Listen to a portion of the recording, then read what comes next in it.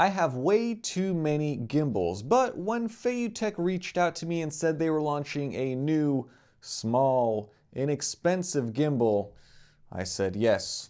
I'll check it out. And here it is, the Scorp Mini. FeiyuTech is marketing this as a 4-in-1 gimbal, which in simple terms just means it can support large cameras, small cameras, action cameras, and phones. With the right adapters, technically any gimbal is a 4-in-1, but I'll rest my case. Anyway, this Scorp Mini does have a lot of great features, but let's first start with the design and close-up look. This is a very small gimbal. Here it is next to the Zhiyun Crane M3 and the M2S, and while the design is certainly different with this sling arm, the size is right there. And the weight is similar too, 640 grams for the M2S, 872 grams for the Scorp Mini, and 912 grams for the Crane M3 as they stand right here. This Scorp Mini is really just a tiny version of this Scorp Pro, which is an astonishingly good gimbal. In fact, I would say this is just as good as the Crane 3 Lab, if not better in many ways. Starting at the bottom, this gimbal comes with a tripod mount and a mini tripod to attach to it. This tripod is cheap feeling, it's hard plastic, unlike the better quality rubberized mini tripods you get with other gimbals. It's not as bad as the one you get with the Crane M2S though. The grip is excellent, rubbery on the front and the rear with just enough space if you have a medium-sized hand, and there is a trigger button here for your index finger. Just above the trigger button is a well-hidden USB-C port for charging the gimbal. This port supports 18-watt charging, so you can go from 0 to 100 in 1.6 hours, and the runtime is rated at 10 hours, which is impressive. There is a multifunction scroll wheel here, which feels really good in the hand and can be customized to control a number of different functions. You don't have to go far though, as you can use this switch mode button to toggle between letting the wheel control pan, tilt, or roll. There is an FPV mode button here dedicated, and on the other side there is a power button and a lock for the pan motor. Now the sling part of this handle has some cool things. There is a Scorp Mini logo here, a function button F1,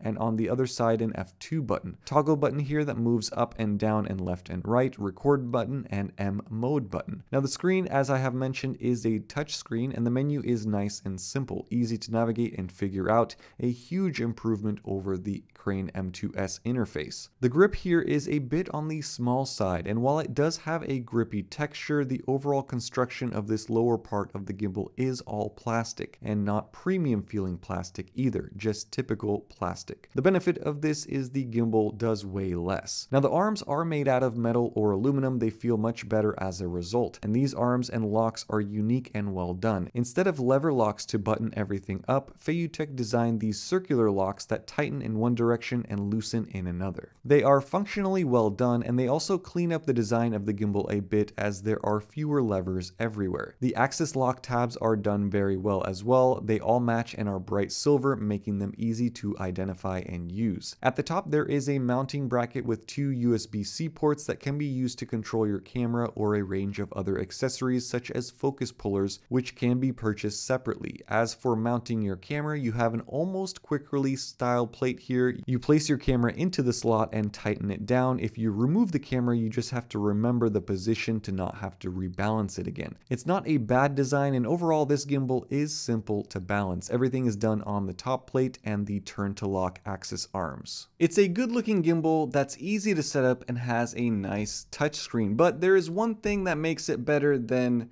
the competition, and that one thing is payload capacity. You guys remember from my M2S review that the payload capacity of both the M2S and the M3, although not officially publicized, is just about 2 pounds. I tried balancing my heaviest lens on these gimbals, the Sigma 85mm f1.4 Art, and it was a failure. Okay, so check it out. Here is the gimbal with the Sigma 85 Art and my A6600 on it, and I'm going to turn it on.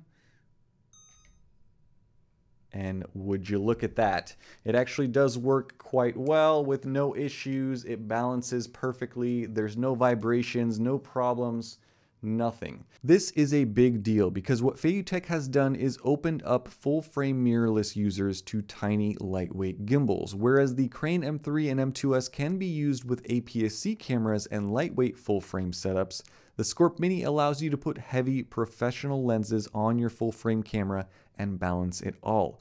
Part of this has to do with the torquier motors, but the other part is that there is simply way more room for you to balance a larger setup here versus the smaller Zhiyun gimbals. So let's take a look at this gimbal's performance with my A6600 and a variety of lenses. Ready, set, go.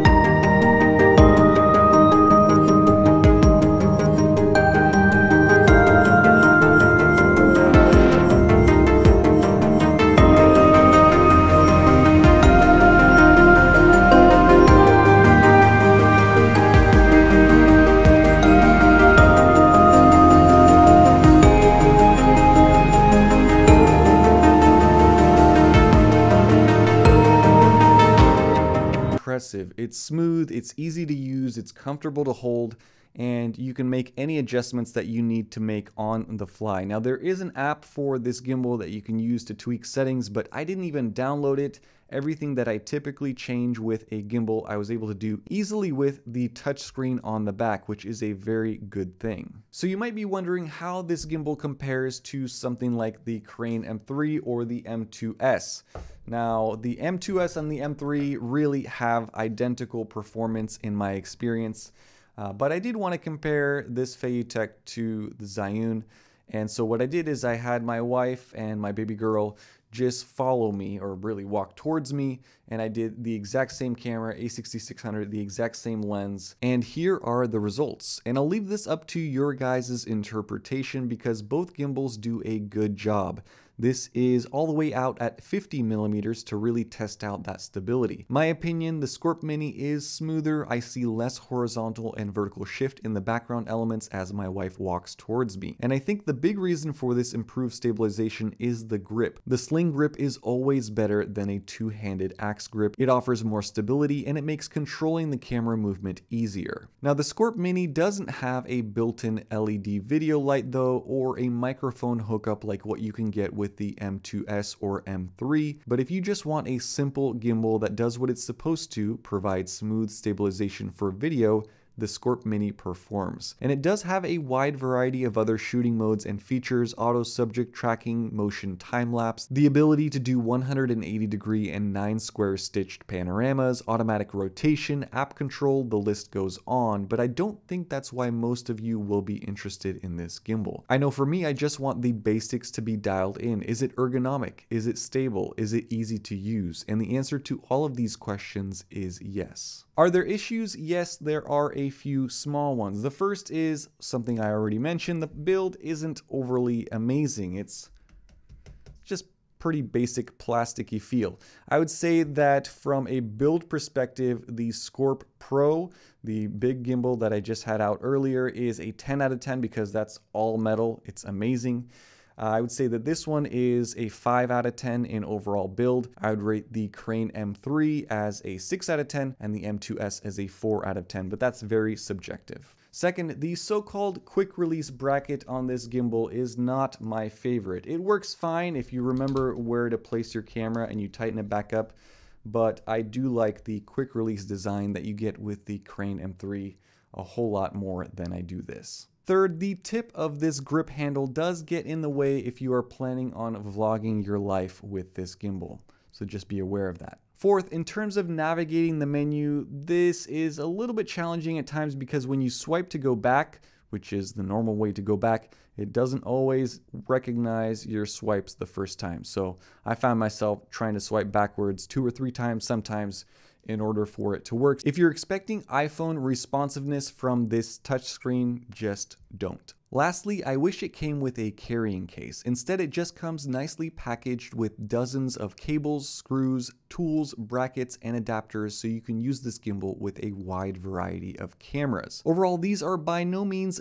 deal breakers. To the contrary, there are a lot of things that I really like about this gimbal. The way that it charges is so much better than the competition. You see a giant charging circle with a percentage so you know exactly how much battery you have, unlike every other gimbal out there where you're just staring at 4 blinking battery bars. The menu interface is excellent. Stuff is logically categorized and in the correct submenus. The control wheel changes resistance and clickiness if you are in a menu setting where fine-tuning is necessary. Underslung mode is easily done because of the grip layout. The whole thing feels light and agile when you move it around. With the Scorp Mini, you can grab your camera and point the gimbal where you want it, and it will stay there. This is so much faster and easier than trying to compose your shot by toggling going up, down, left, or right. Every gimbal should be like this. Okay, so I'm wrapping this review up. It is a great gimbal, and when I tell you the price of it, it turns into a phenomenal gimbal because this thing is launching today